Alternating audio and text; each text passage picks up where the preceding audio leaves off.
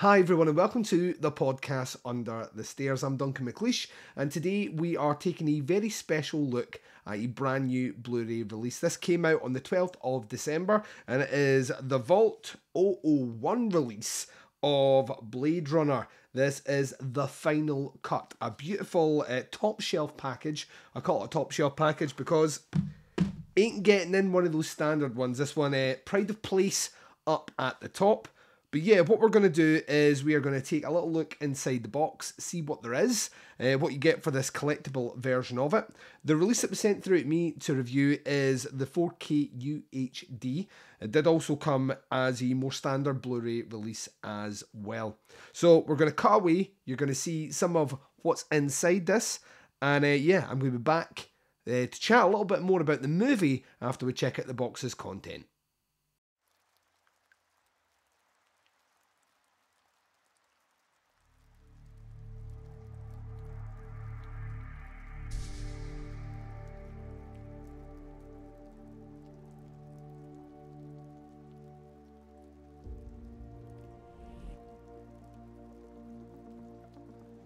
The Film Vault is launching this December a brand new collector's range featuring titles from across Warner Bros. Discovery and Universal Pictures catalogues, with 4 highly collectible and beautifully packaged titles on Ultra 4K HD.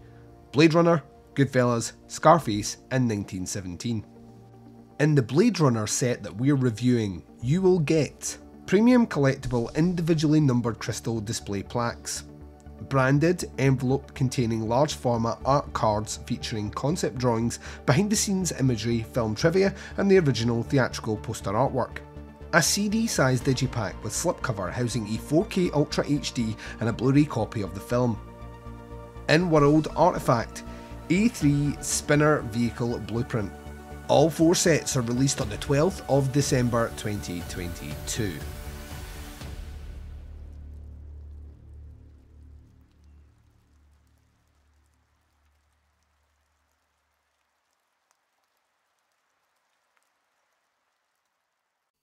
So yeah, that's what was inside the box, but let's talk a little bit more about the release itself. Now once you get through it all, you come across this digibox version, and inside here we get a little bit more details about the actual movie itself proper, a little bit of background into it, and 2 copies of the movie. The 4K UHD and the Blu-ray release are both in this collection.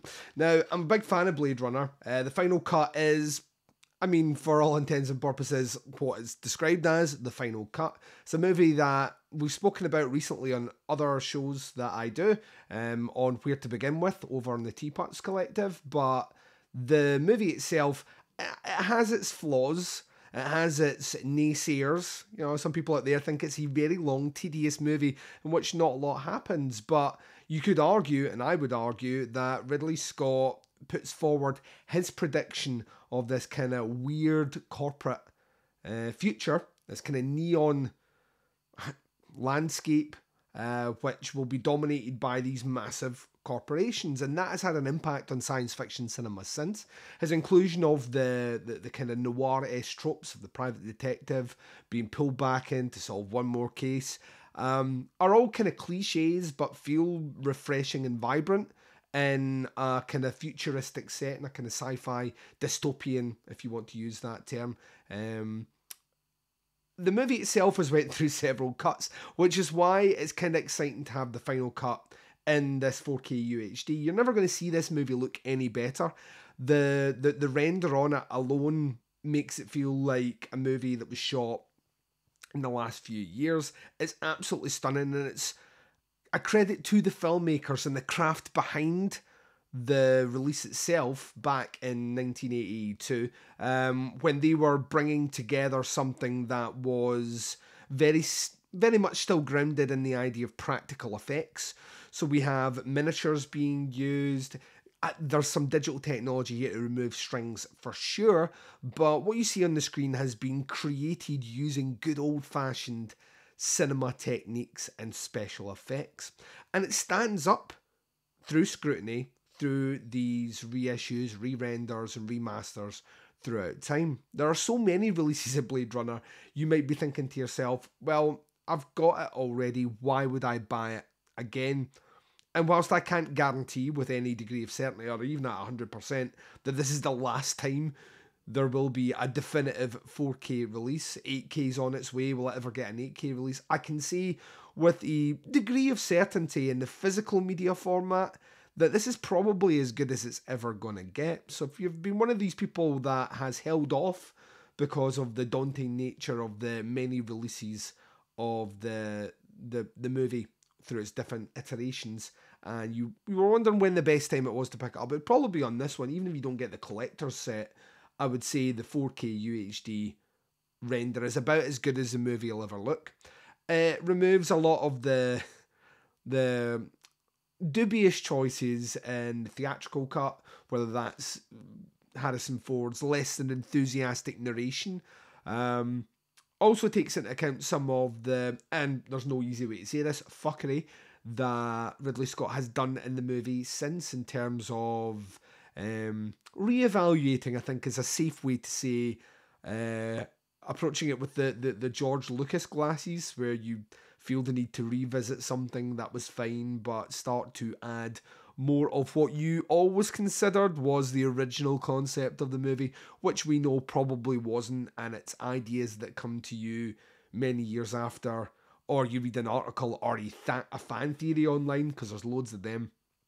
Ultimately though, this is a great release. It's one of those ones that's designed for collectors, and we get a lot of different collector's editions. I own a lot of different collector's editions of movies where you kind of feel, do we need the effort spent on this particular director, this particular release? You know, every movie will have that one person who is its diehard fan and champion, but movies like Blade Runner are deserving of the time, the energy, and the quality put in for sure. So it's a fantastic package. Fetch PR are the ones that sent it through to me just before Christmas, and I've been able to gorge myself over the holiday period checking it out. So it's a great set, and they're running a set of different movies that are available. I think Scarface is in there as well. So if you were looking for those definitive collections, those big box sets to sit on top of your collections to make your friends jealous and also make your cinephile buddies think, you know, this guy's kind of cool, then, you know, this is probably the one for you. So thanks very much to Fetch for sending this through. I'm very much looking forward to seeing what the other Vault releases are actually going to look like, and I know that there'll be other people out there that got different box sets. I'm looking forward to hearing what those guys checked out as well. Remember, you can check out Podcast Under the Stairs at tputscast.com, or follow the podcast on the links in the description bar, as well as links to get this product and more information on the Vault series as well. Thank you very much for your time. Please take care of yourselves out there on the internet. And until the next time I speak to you, bye everyone.